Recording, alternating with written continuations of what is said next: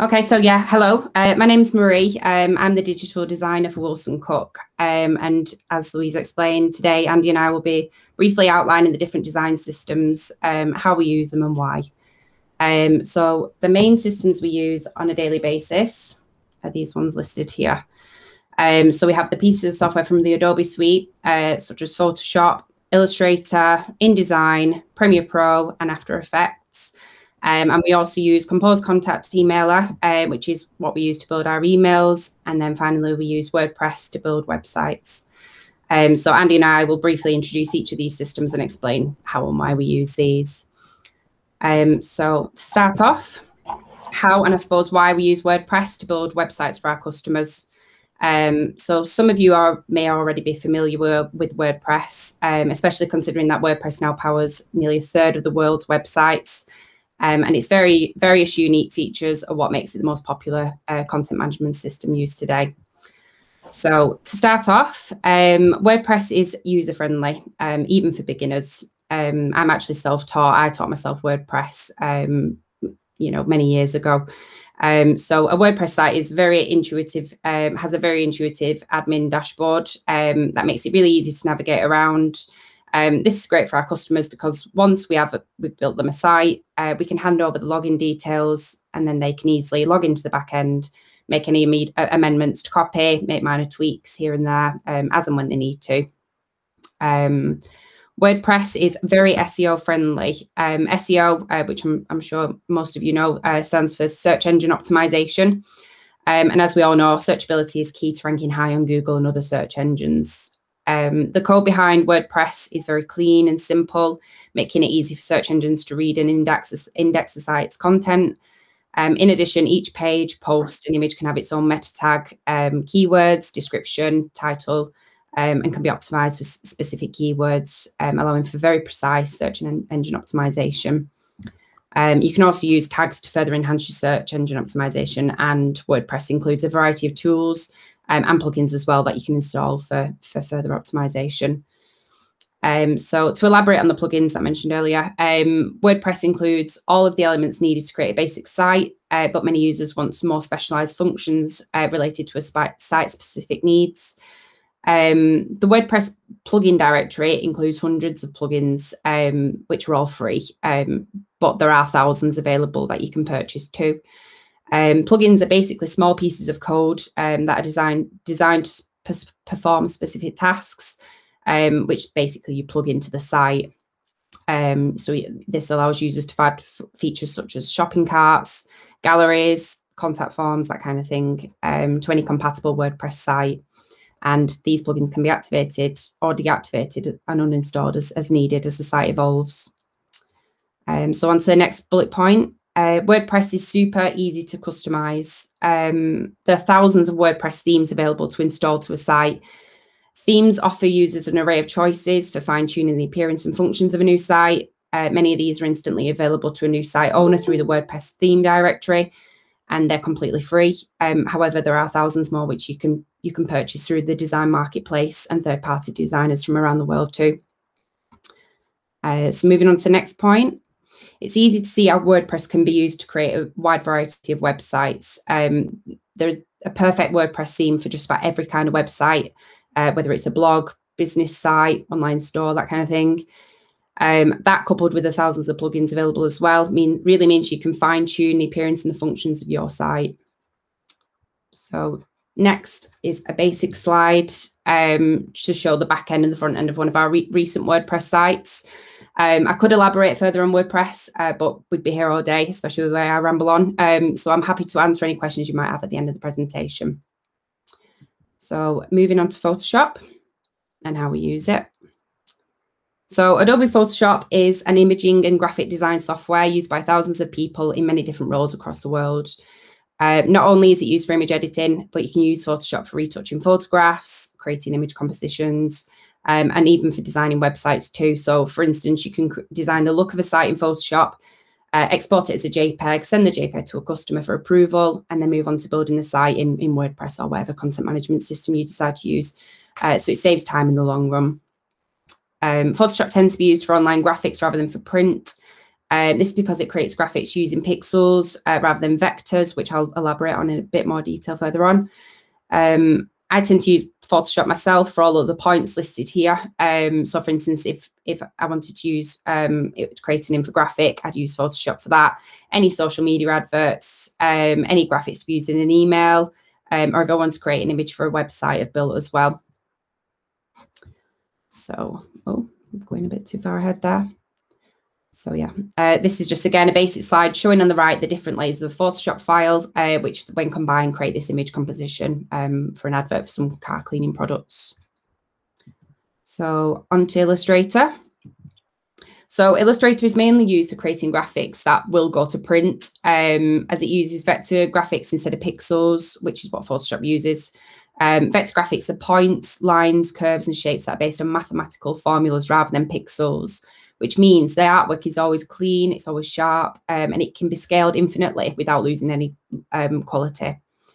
Hence why we use this for when we create the logos, single printed documents such as business card or PDFs, and we would use Illustrator to create icons as well.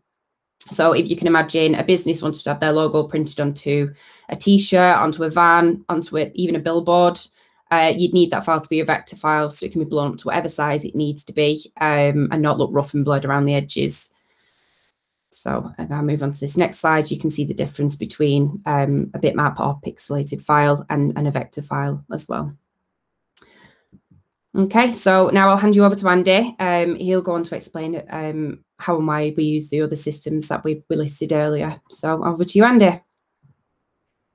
Nice one, thanks, Marie. So I'm Andy Ackroyd, Senior Designer at WilsonCooke. I'm going to take you through the remaining programs, which is InDesign, After Effects, Premiere Pro, and our mailing system. So I'll start with InDesign first, which leads on from Marie's Adobe Photoshop and Illustrator programs. So InDesign, it's very similar to Illustrator, to be honest. There's always this sort of toss-up between whether you use Illustrator or InDesign. Some designers will use one when it should be the other, but we'll see. InDesign normally focuses on the sort of the big production print products such as booklets and leaflets that are multi-page. It's all about scale, really. Illustrator would be good for 1 or 2 pages, but then after that it starts becoming quite like a much bigger behemoth, and you've got InDesign to sort of take over from that point. InDesign is really cool as well because you can sort of place files from Illustrator and Adobe Photoshop in it as well, which means that you can do your photo manipulation in Photoshop, drop a big image into InDesign for your big photo page. You can also do some intricate design work on a logo in Illustrator and then place that into InDesign. So it's all about using the right program and then embedding them within the next one, which keeps, the main thing is try and keep everything organized in a file like this, especially if you're working on, say, a 100-page booklet or something. You just need that organization, otherwise it can start to slip. So yeah, so InDesign, print production, big documents like brochures, booklets, leaflets, repeat elements. So you've got page numbering and things like that, things that you need to be consistent in the same place. So say if you've got a logo in the corner of a booklet, it needs to be there on every page. You can create master pages similar to you can in PowerPoint. So you could have say the WilsonCooke logo at the bottom, bottom left, what have you, and that can run throughout the entire document. And if you want to change it, on the one master page, it will change it on every other page, which is quite cool. Same for backgrounds and things like that. If you want to change the background of the entire document, it could be 2 clicks. But also in InDesign, like I mentioned, you've got linked files. So rather than doing everything within InDesign, trying to design within InDesign, because it's actually quite difficult to design to create something new within InDesign, you create it in Photoshop or Illustrator and then place it into InDesign. InDesign also is it's made for things like brochures and booklets, which means alignments and margins are quite important.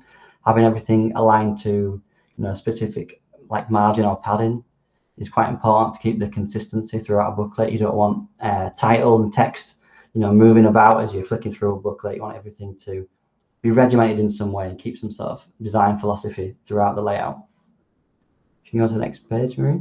So this is just a little look. It's quite difficult to see probably if you've got a small screen, but on the left you can see the workflow and how we see it, and the right is the output. On the left you've got all the margins and all the alignments, and basically in InDesign, as general sort of a rule of thumb is everything should be aligned to something else, or at least something else on the page or whatever you're looking at, to keep the sort of balance and the consistency. And as you can see there, there's quite a lot going on. The blue lines represent margins, and the purple lines represent the page borders. So, and then if you look on the right, you can see how everything has been, it just falls into place and feels like it has the right balance and the consistency. And then if we're in InDesign and we make a new page, you know, all those margins and borders are still there, so you can work to it and keep that consistency throughout, say, a 100-page document, and never lose, you know, your placement of your logo, or lose your placement of your main title, which is key really in a big document. Next slide, Marie.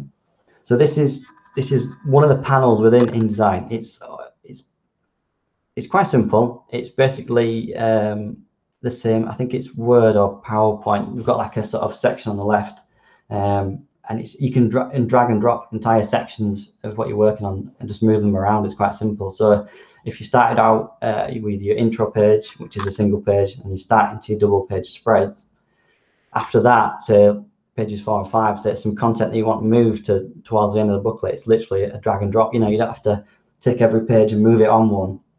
It's quite intuitive that it's basically drag and drop, which I think is quite an important tool if you're doing a brochure, like I say, for 100 pages. So yeah, InDesign is pretty much the tool you go to when you're making large scale files, really. Now on the next slide, I've just got sort of a little overview of all three and how they work together. So on the left, as Marie mentioned, we've got Photoshop, which is your photo-based imagery, you know, your actual composition of photos or elements together that you need to use pixel-based tools to merge or overlap and things like that, and add shadows and things like that. It's used a lot in web graphics for small little graphics as well, because there's some tools in Photoshop for easy output to web.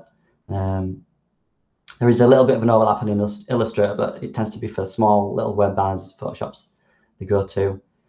Things like mockups and renders for Photoshop. So you don't really want to be doing a mockup or a render. So like if you're designing some, a box for packaging and you want to sit it in a scene with a nice shadow, you won't do that in Illustrator. It'd be too difficult. You'd want to do that in something like Photoshop.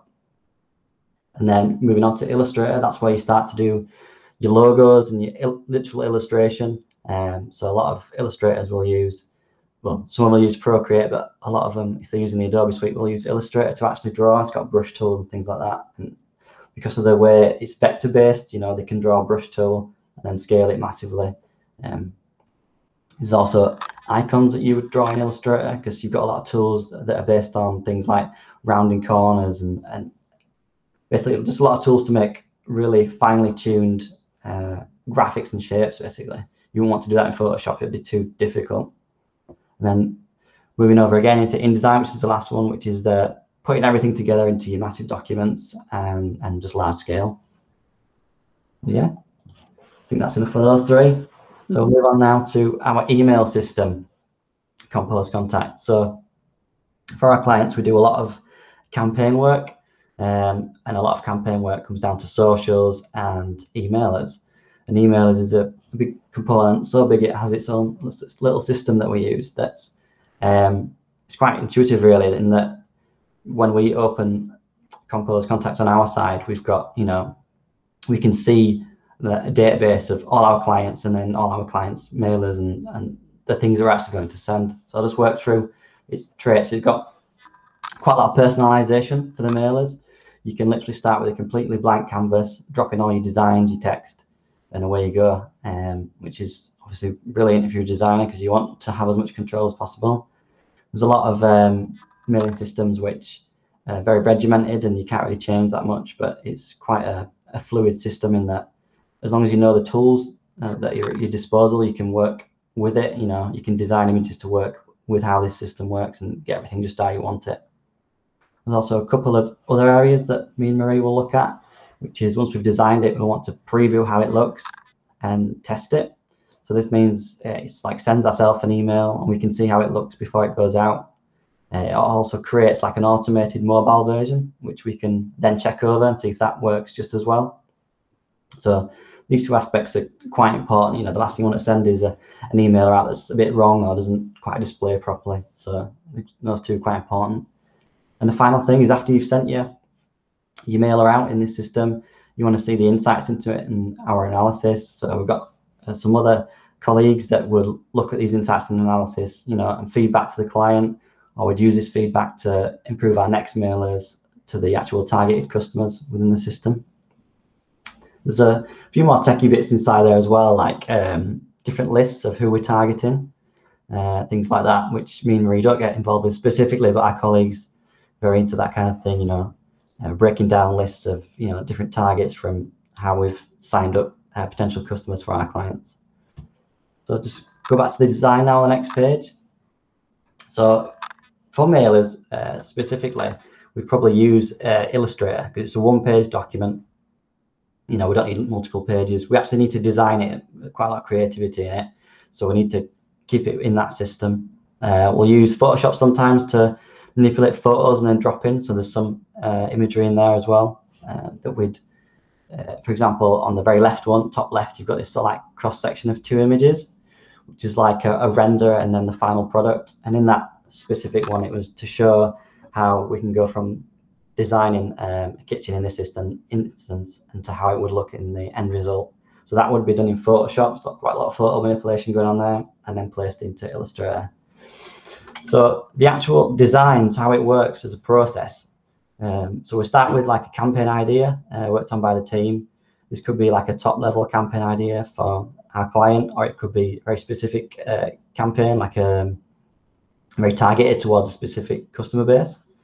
Then we'll work with content writers at WilsonCooke on our team, which will try and write some really engaging content based on that campaign idea or that brief. And that will feed back to us as designers. So then we take that content and the general idea of the theme and come up with like a visual based idea of what it should look like. We also use like existing brand assets as well. That's quite important. So we don't just want to design something completely fresh. It's based on like existing brand architecture. So on this example of Multiwood, we've got the Multiwood logo and their sort of color scheme. It's quite premium. It's quite minimal. So we'll keep that in mind. We don't just want to go wild with it. So using the campaign combined with the brand assets to create these three examples here. They're all different mailers targeted towards different aspects. It's also important with things like mailers and socials to keep it engaging and keep things like call to actions quite prominent throughout. So the idea is that this mailer comes out and we really want people to click certain aspects of it, or even use the top navigation as if they were on a website and go to certain parts of the website that they want to visit. So they might get this email there, they'll see, with us talking about these fancy new kitchens, and then there'll be like a call to action about, check out this design, or at the top they might see a link for, a list of kitchens they can look at, and they might just think, oh, I'll just quickly browse that, and then that's a success. Then we've got people to successfully, go to the website through our mailers, really. And like I mentioned before, once we do all this, it's quite smart in that it creates a mobile version, so we don't have to go in and manually create a mobile version of each mailer, which would be quite tricky. You just got to think beforehand how we make it, and how you kind of got to learn how the system works and where it makes decisions for you based on how it converts it from sort of a web view desktop version to the mobile view. Just keep that in mind, and as long as once you get used to it, it's quite easy to work with it, and then it automatically generates the mobile version nearly every time how you want it, really. And then on the next slide, we've got this is our behind the scenes look at our system. So this is the same client. So if you were looking at here, this is what me and Marie see as the designers. It's got like different templates that we can create, and you can see a bunch of different ones there. So what it is basically is we go and create a template, design it, do whatever we want to do, and then we can pass it on to our other team members who will create like the subject lines and make sure all the links go to the right places and things like that, and make sure it's targeted to the right lists that we've got on the system, the right client lists, whether it's a trade or B2C or anything like that. Just make sure it's targeted properly. It also allows us in this system to duplicate mailers. So for example, if we create a mailer and then we need to retarget it to a different selection of a different list from the client, We can open it up, change the elements that we need to, maybe retarget it, to reword it slightly, and then retarget it towards a new list, which is quite important for workflow. And the next one, right? So this is once we actually click into the template, this is what we see basically. And there's a lot of different areas within this little design suite. But it's mainly drag and drop. So we create our InDesign files, and then we split it out to different sections without the text. We drop our images in, and we put our text in and color it up, drop our links in. The design phase is mainly in Illustrator, still within our own systems, and then the actual design on the system is quite minimal. It's just changing things like fonts and colors and links and things like that. So yeah, that's our mailing system as a bit of an overview. And now finish off with the last one, which is how we use After Effects and Premiere Pro. So this is motion-based design. So a lot of, to be honest, a lot of things on the internet now, motion-based. Nearly most of the adverts I see are engaged with motion in some way, even if it's very minimal. Whether it's just like, it looks like a still advert, but part of it's moving, or the whole thing is basically a video. So Premiere Pro and After Effects is motion effects, compositions, which is like making things work together in a little system within a system. So for example, if you're making a motion video and you've got an intro logo, you will design that logo as its own little file, and then you can keep everything organized basically, because if you try and animate an entire video as one, it can quickly become overwhelming. So it's almost like creating folders, compositions. So creating folders within After Effects, and that allows us to create things like, say, an animated logo. And then if we work on another project, we can take that animated logo and literally move it from one file to another without having to animate it again from scratch, which is saves a lot of time, to be honest, and it's quite effective in its use. There's also visual effects you can do in After Effects and Premiere Pro. So things like you can't really do in a still shot, so like glistens, obviously any movement, things like bounces or just fades and things like that, can't really do in still animation or get the effect of. There's also tracking as well, which is basically creating like movement through like paths. So you create some text, and then you want that text to move across the screen. You can create like a track for it to run on and things like that. It's quite smart. And then the last one is animation. There's various forms of animation, but you've got things like puppet movements. So if you were creating like a character walking down the street, you could literally put, if you imagine putting pins in a doll and then moving those elements around, you can create like the effect of a person walking and things like that. So it's a very robust system, and it's quite actually difficult to use, especially After Effects, because there's so many options, and just adding that whole other axis of things being able to move on top of your visual based sort of 2D flat is like a whole other level. It's quite tricky, but it's also quite fun. So just moving on to the next bit, Marie. I've just got a couple of examples here. So on the left is like this is on one campaign, but on the left you've got the sort of still images, which will be on, say, social media, your Facebook, your Instagram. And for this campaign, I thought it's quite important that what we're trying to show tells a story, and it was a lot better to tell this story as a visual piece, just because of the way it works. I don't know if you can press play. You should be able to press play on there, Marie, and it will show you the. It might be a bit slow on your screens, but you can kind of see how it flows together. And it's about designing your dream kitchen in different places and being able to do it anywhere. So this sort of flow, this quick story that you can tell has, I think, in my opinion, a lot more engagement and a lot more impact than, say, a still image.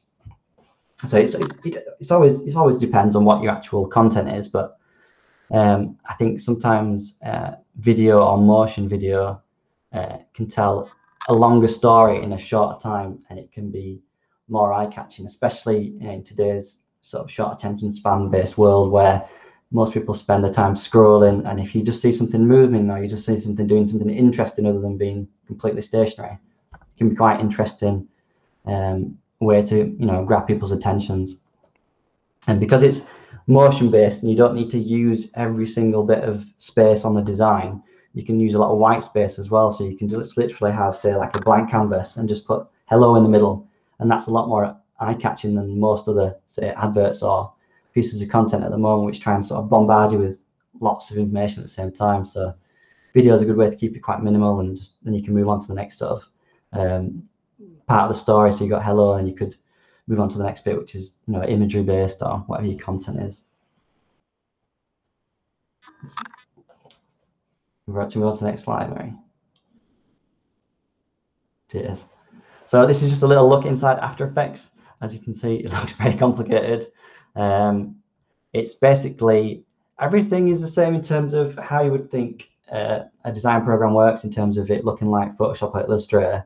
We've also got the additional version of a timeline, and the timeline is the thing across the bottom, and that's how you basically visually see how the story progresses and how this animation progresses from left to right, like a sort of seconds and minutes timeline. And that's how you build the file, really, which is quite interesting. You got, for example, on the file, if you've got all your files you want to use, in the bottom left is your layering from top to bottom, things that come visually in front of everything and things that come visually at the bottom. On the right of the timeline is actually it displays in that order as well, so you can overlap elements and have things behind things and appearing in front of things, which is important in animation, having that sort of layering. Yeah, it's quite a robust system. And then if you go to the next slide, Marie, just something I was looking at before presenting this was actually using video to boost engagement. So I've read a lot of studies about still image versus video or animation. Apparently it's roughly even between impressions and clicks, but for actual engagement, for getting people involved, like comments and just engaging with the media overall, it was saying that sort of video and visually it stops you in your tracks almost. So you're scrolling down and you'll see something moving and your eye automatically wants to see what it is, especially if it's moving in a way that sort of engages you. If the initial video isn't completely still, and it actually pops out. So yeah, it can stop someone in the tracks, and then you can tell a quick story. You know, a lot of adverts now are getting even shorter and shorter. A lot of adverts try and tell an entire story in the first 5 seconds these days, because that's if they convert an animation or a video to an advert, you've only got like 5 seconds normally before people can skip ads these days. So on things like YouTube, so we just try and capture that initial, you know, the customer's imagination very quickly. And if you can do that with imagery or video, that's a win. But I think video normally wins, because you can tell a better story in a shorter time.